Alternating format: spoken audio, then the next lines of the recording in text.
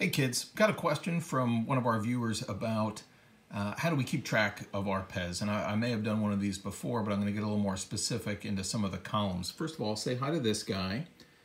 This is the Pez mascot, our mystery flavor. Ooh, we are Pez Through the Ages. This is Brian Trauman. We've got a Facebook group and a YouTube channel. And you're going to find all kinds of interesting files in the file section of our Facebook page.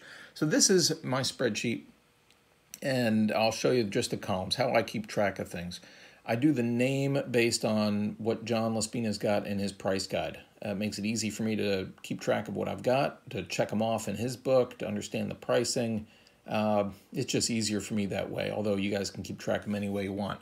So I've got, and I probably could have them in different columns, but I don't. So I've got the category that he's got. So there's a bunch of different charity ones. Then there's the AWL, which is the Australian Welfare League, I think, and then the name of the dispenser. And I've got them organized here, so I can, when I sort it, it goes in the same order as John's book, except where John has screwed up some alphabetical stuff. That's okay. Then I've got the head, which is John's next thing in his book. Now, these are not always as descriptive as they can or should be, and so I've made some changes. Like the Valentine Hearts ones, I had to change things dramatically. They're just too many, and I couldn't figure out how to organize it and see what I had. So you do what's right for you. Then John doesn't keep track of really anything else that's coming, so I've got my stem color in there. You can be more specific than this. In some cases, you know, the differences in blues and yellows and greens, light green, dark green doesn't really tell it all. So you got to make up whatever works for you. Sometimes I'll put in stuff that's got printed on there. I just added this sleeve column. This is mostly unnecessary for those people that aren't crazy.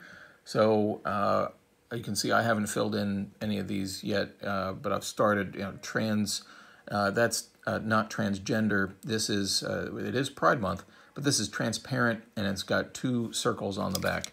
Like this guy, I would call, there he is, transparent, and you see the two circles? I do. A lot of the common ones have that. So this is more interesting, there's the focus, more interesting on the older dispensers that are different colors.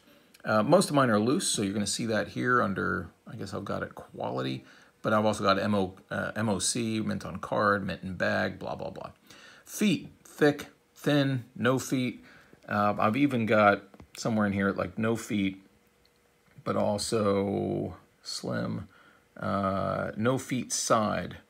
So when I started ordering shoes for everything, I kept track of what's no foot that I want to display on the side, or no foot that's a truck, or other things to help me understand which shoes I wanted to buy. Notes is for all that stuff that doesn't fit anyplace else. And I found that more things start falling into here, like, whether there's damage, or if it was made in, if it had a printed stem or an upside down R or whatever else. And so I started creating different columns for those, which alleviates some confusion. I've got my patent numbers in here. XX means that I've looked at it and it doesn't have one. I used to leave it blank, but that got confusing. Like, did I just not fill it in, or what? And so things like, what is this? This is the bank, the Gamma banks, of course, don't have patents. The manufacturer, Hungary, Slovenia, and others, IMC, and that way I can sort. If somebody asks me a question, hey, do you have any Austria 7s, I can find that right in here. I've started to keep track now, pardon me, of whether there's a metal or plastic spring, and if it's a plastic spring, is it the old 1-leaf variety or the newer 4-leaf? The pin is either plastic or metal. Double down, I want to keep track of those. Whether there's a shadow or no shadow stem, and if it's a shadow, on how many sides, 1 or 2. Whether it's squashed. So there are some that a lot of them are no, but on the USA ones, the patent, the country information is not justified to the margins. It's squashed. And so there's a bunch, including most of the double downs and a couple others up top over here. that have squashed patent information. Whether it's got a spine or not, there's some interesting transition pieces. Very few that are no feet with a spine, except for the hearts and trucks and stuff. So there's some old red and white Yugo stuff. And then there's some footed ones without a spine, and I really like those for some reason. Here's some of those prices. These are the prices that I paid. What are these? These are expensive. Clowns with collars, clowns with long face noses. The date, from whom I bought it, the price in John's Guide. That's my favorite, $500 to $600. I only paid $1. Actually, I didn't. I got it as a gift. The year it was released and whether it's a dispenser or not a dispenser, so I can answer that all-important question of, is it, how many dispensers do you have? Anyway, those are the columns that I've kept.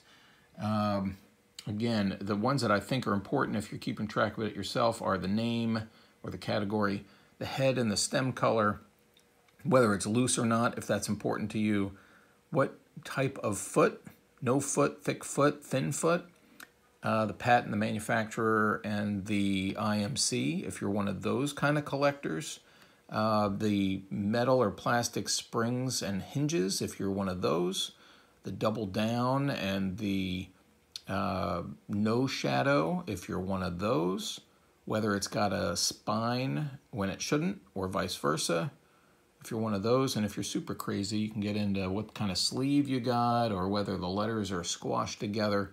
And of course, I like to keep track of who I bought it from and how much I paid and when I got it, so that I can know, hey, is this a trustworthy seller or buyer, and help out others.